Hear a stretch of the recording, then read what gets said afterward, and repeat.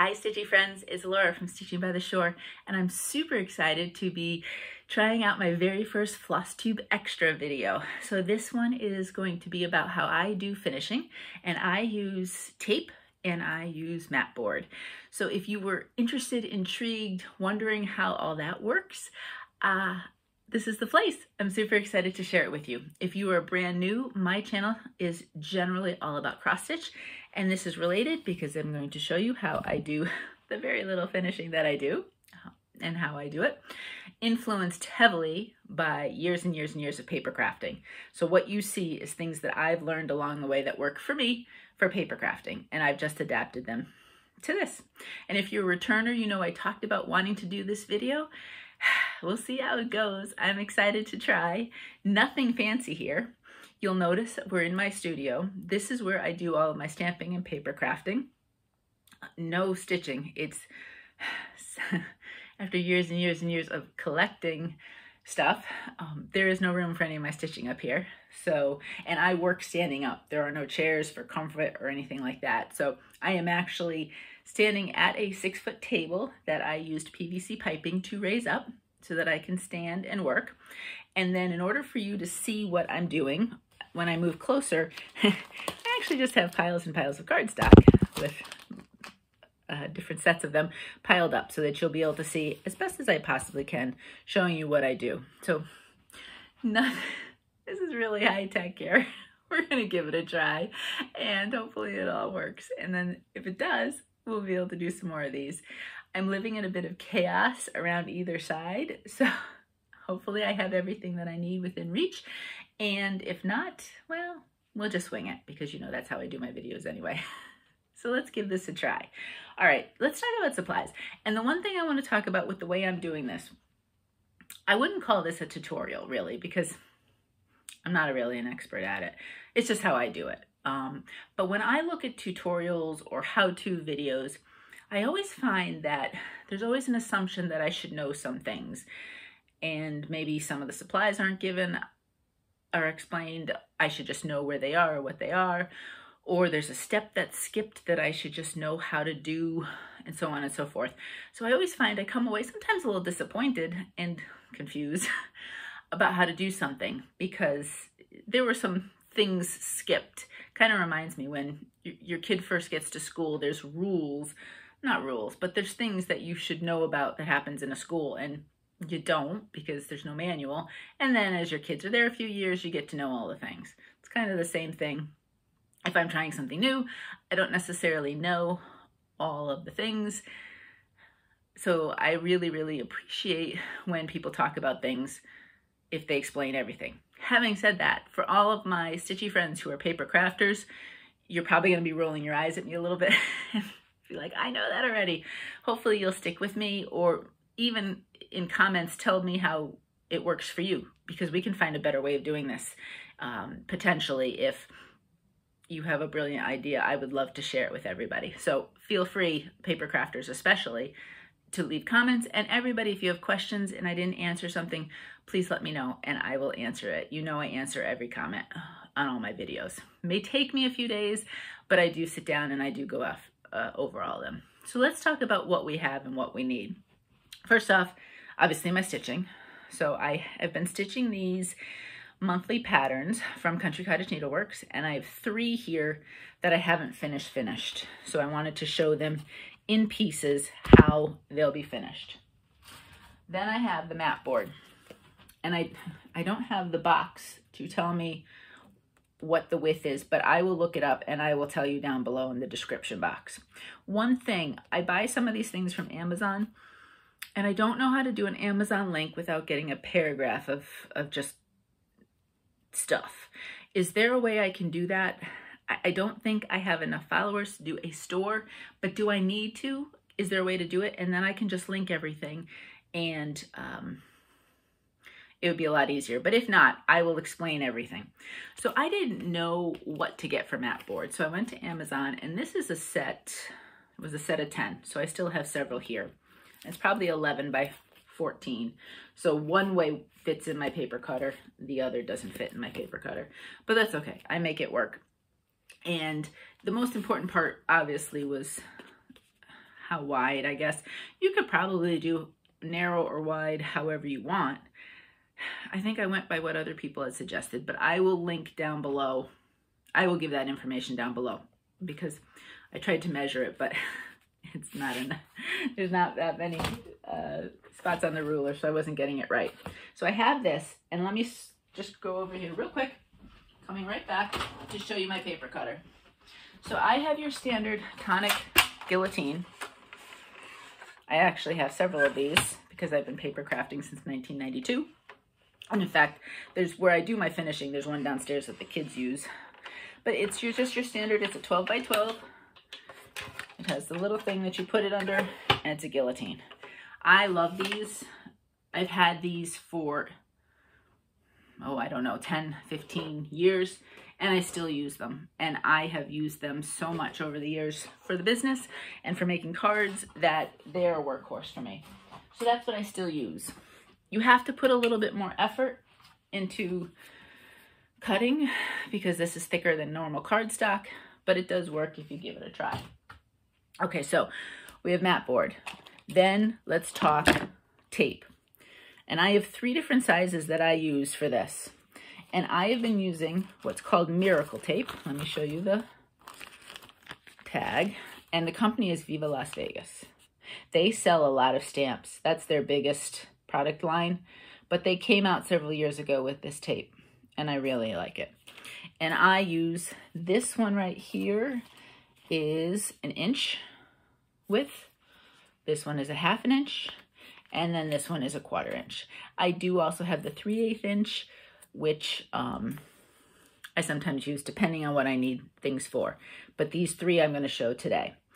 There is also score tape that you can use, and I don't have any in front of me. Same product, same idea. With these, you can either cut them, or if I find the thing here, I can just rip them. Generally, I cut them because I want an even cut, but that's just me. Just from years and years and years of using them, that's what I happen to do. When you speak of scissors, there are scissors that don't get gooked up from those tapes. And these are the Tim Holtz scissors. And they're great. They never get sticky. But downstairs, when I do these, I have a plain old kid scissors that also has not gotten sticky. So you don't need to buy special stuff. If you have just these, if I'm up in the studio, I will use these. And then I do have up here, I have my scissors that is designated just for ribbon. And I also use it sometimes with fabric too. But again, if I'm downstairs and I don't feel like running up, I will just use these. So your scissors is pretty much what you have. You don't have to go and get crazy special stuff for that. I do use a little bit of Aleene's tacky glue sometimes. So that is something that I use. And then I do have my glue gun that I use a little tiny bit. I happen to use, yes, this is not the one you'll generally get at the craft store. It is the Stanley brand. Both my glue gun and until it finally completely died on me, my heat gun were both Stanley that I got that are a little bit heavier duty. I do have in the studio one of these little teeny tiny guys, and those are ones that you can get from the craft store. There's lots of different types. I'm not sure, I might have gotten this one from the hardware store, to be honest with you. It uses the standard glue sticks that I do buy at the craft store. Last time I had a coupon, I just went and I bought these from Michael's. Yeah, the Art Minds brand. So it works fine for me. I also have some felt, plain old felt that I got at Michael's. You know, it's a big strip. And I just cut it down to size. I do use, I'm not a quilter, so I don't have all the little tools. I went to Michael's and I got the cutting board, the clear ruler, and this in a set. Used my coupon, got a nice little deal, and that's what I used when I cut all of my stuff, you know, the fabric, the stitch pieces, and then popsicle sticks. Sometimes if I am doing something with the glue, I can't tell you how many times I've burnt my fingers because I just don't remember and I keep doing it anyway. So I try to, you can buy these things in huge amounts. My kids used to, I do crafts with the kids, so we still have a ton of them at home. So that's what I use. But again, any craft store will have those types of things. And I think that's it. If there's anything else that pops up along the way, then I will show you. All right, so I did what I tried to do, and I mentioned this in my video, was say you're watching a cooking show. You know, they talk about things, then they have everything already prepped, and then they just throw it in and cook it. Then maybe if they throw it in the oven, they immediately have one ready and cooked to go so that they can show you. So that's what I tried to do here in some sort of fashion. It's not 100%. I was trying to figure out the order of doing everything, but it wasn't 100% perfect, but it'll do. Okay, so I have 3 of these to show you. I did iron both my fabrics and my pieces. It doesn't look like it now because I've been playing around with folding it over, but these were all ironed ahead of time. And I cut down my mat board. So this size is a 5-inch square because I knew that's what I wanted for covering these. And then behind for the fabric, I cut them into 6-inch squares. So that's already all set and cut. Now with these, because I like to glue them on, I actually do put the tape and everything on the front. So let me grab this scissors while I'm at it. I basically just roll my tape right on. I'm an eyeballer a lot because I've been doing this so long that I can usually eyeball. It doesn't come 100% to the side, and that's okay. It's fine because I'll be folding it over. So let's get those 2 on there.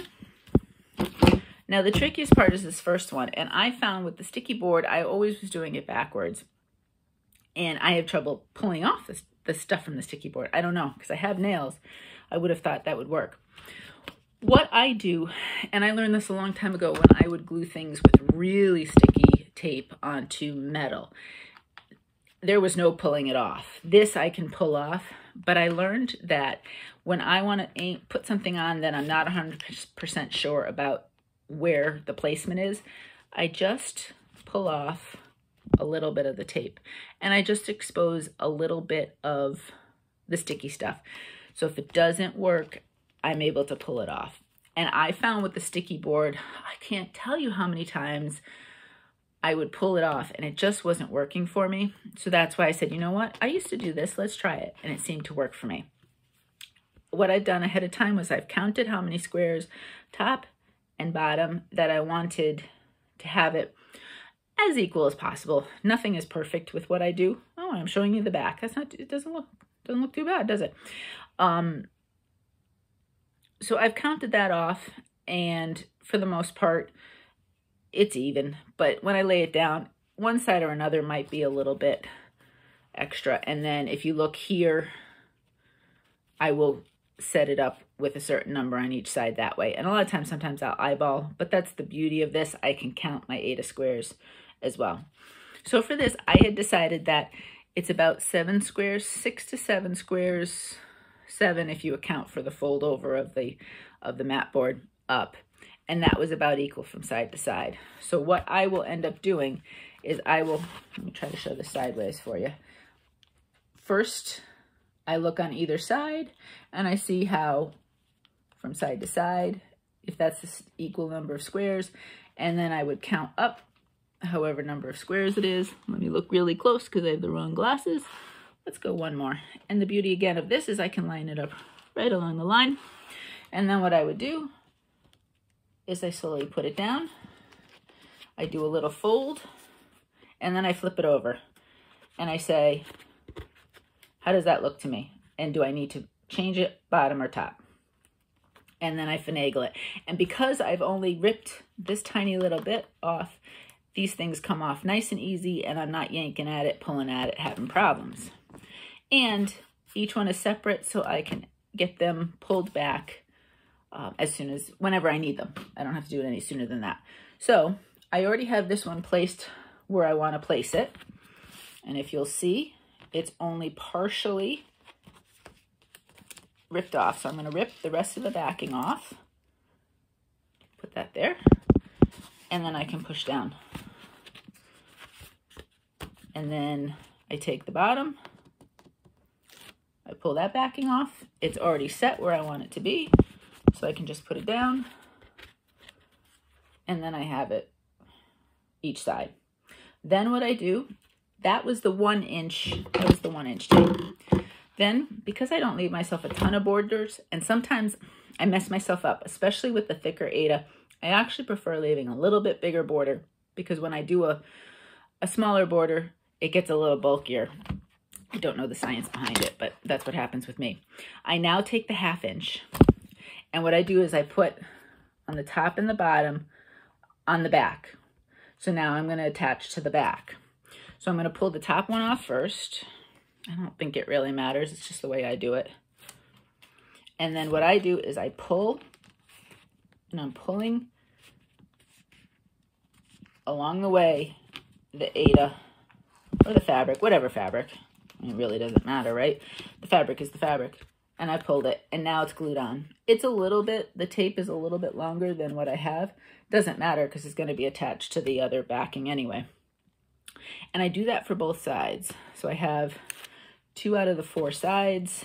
Let me do that again. Pulled. And now my goal is to do these sides. But the sticky part has always been the corners for me. And I tried to do the whole, you know, I don't know, the wrapping paper way where you kind of push it in a little bit and then you fold it over and it looks nice and neat, which this one doesn't look too bad, but then it's really bulky. Yeah, the corner from the front looks fine, but then I get a lot of bulk. So what I did was I went back again to my paper crafting ways. And this tape sticks, but you have time to pull off if you needed to. If you didn't like how you did it, you can pull off easily.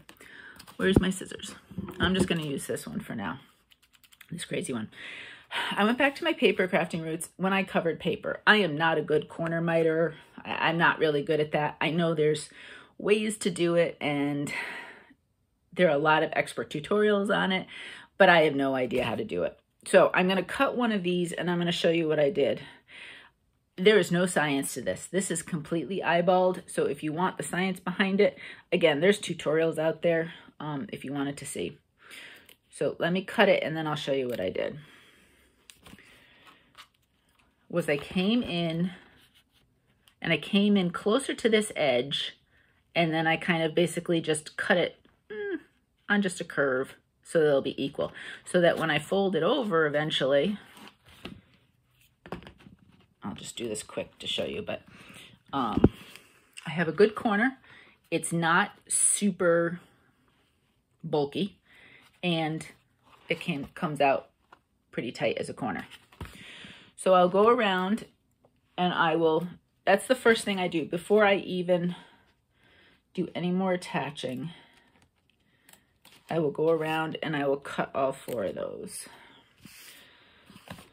So let me do that.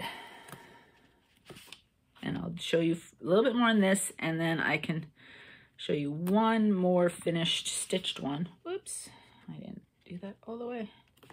There's no editing. You're going to see the mistakes I make. And one more. Okay. So now all 4 corners have that little non-scientific cut, okay? Now, I go back to my 1/2 inch tape and I put another row down now. I'll just use the scissors. And again, it doesn't need to go edge to edge. It's fine because I'm attaching that edge later to the fabric piece. So it's not a big deal. So I'll show you.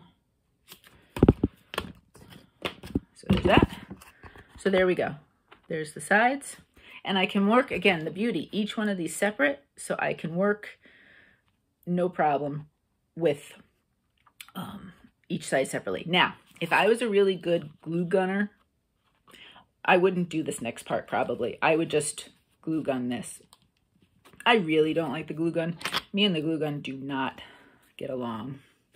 I can't tell you how many times I've burnt myself. So what I am doing is I'm cutting pieces that are about that big. Again, eyeballing it. I don't measure this kind of stuff. And let me show you. I'm putting them over that cut section. And then what I will do is I will pull the first one off. I stick my thumb right against the mat board on this hand because I'm doing it from this side. And then I use the other hand and I pull so that there's, now that corner is pulled in. See how it's pulled in? Let me do this other side. So take the tape off. The hardest part is the tape sometimes, especially with the fabric, likes to stick. So again, I stick my thumbnail. I happen to have, you know, my nails aren't huge, but I have just enough nail. I stick it in and then I pull so that it gives me, again, the corner there. And I will do those two first before I'll do, and then what I do is I pull off that tape and I will now take these sides. And again, depending on how you like to do it, you can do each part and just keep pulling, pulling, pulling to make it as tight as you want. And there we go. So now it's in, and here's my corners. Now I can finagle with my corners because it's the tape and say, oh, I don't really like that corner. It's a little bit off. If I haven't taped well enough, which this one I think I actually, no, I'll do it on this side. See how sometimes, and I find with the fabric this happens more. There's a little bit of a gap.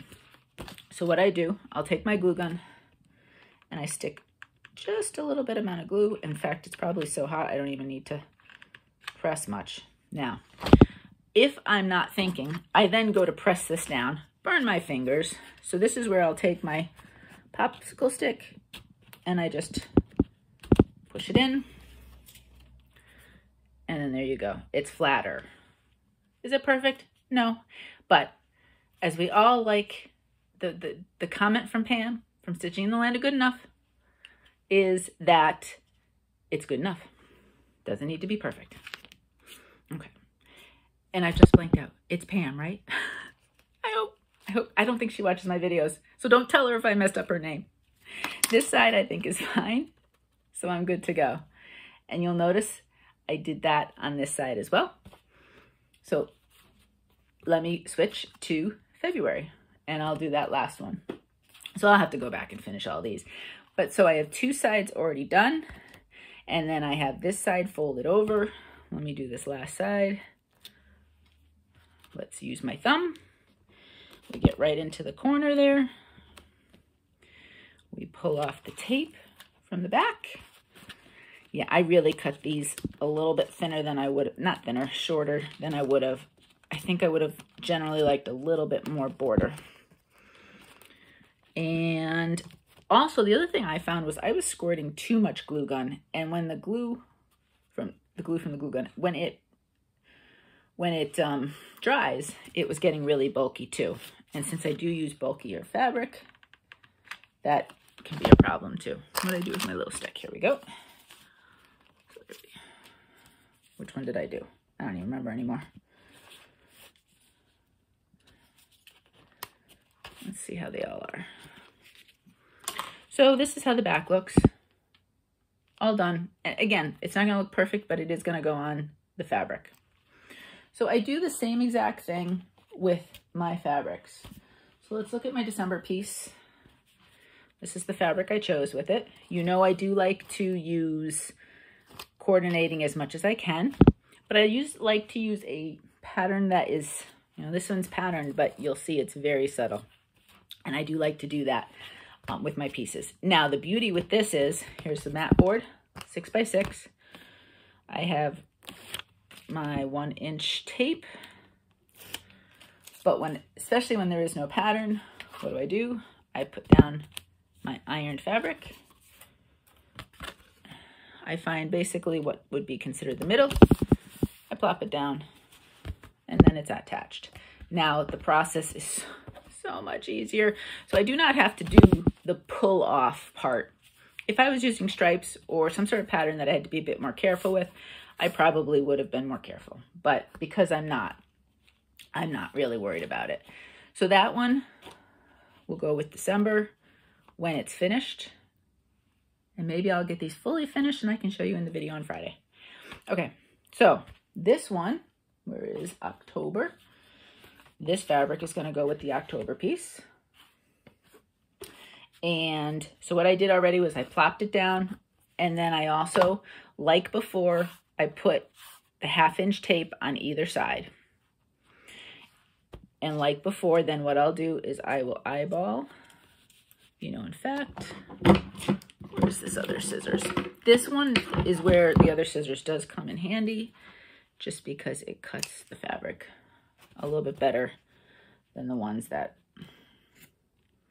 but you do what's comfortable for you. My kids know never, ever, ever take the pink scissors from my studio to cut paper.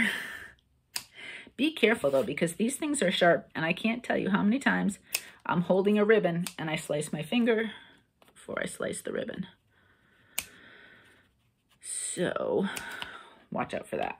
And again, like, see how I'm not really doing this perfectly? It doesn't matter. It's going to be folded over.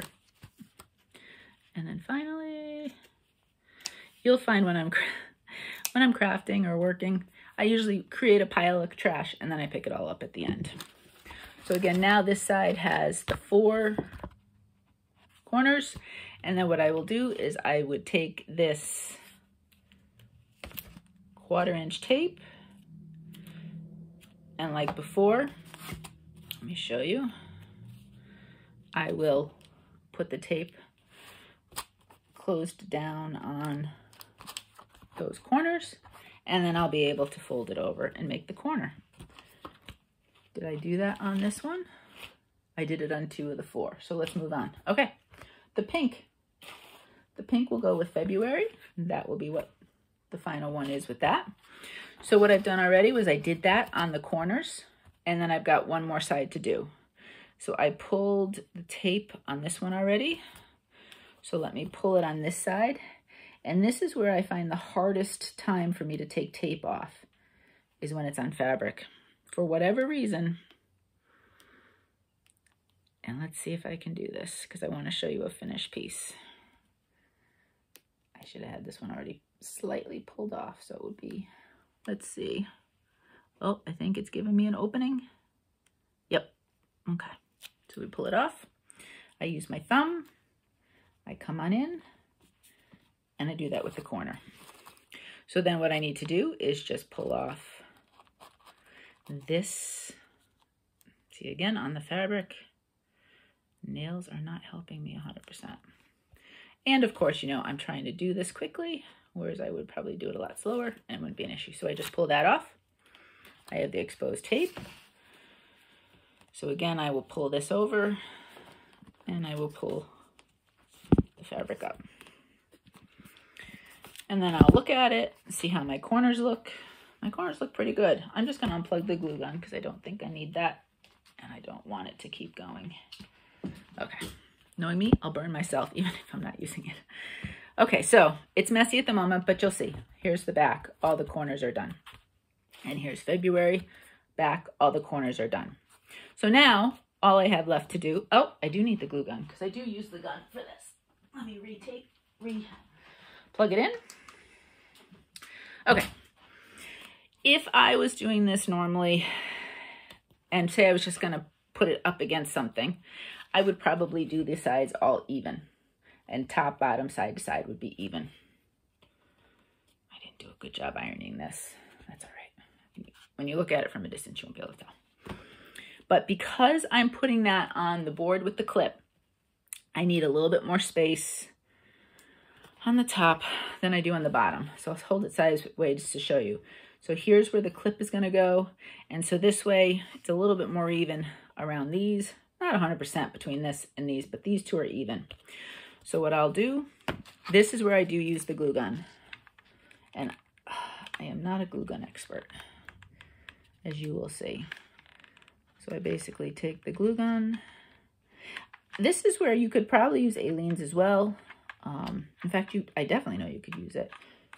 There we go, my glue stick. I always have an extra glue stick sticking out the back because the glue I use so much that it needs to, and then I have to keep pushing it down a little bit. So there's my glue.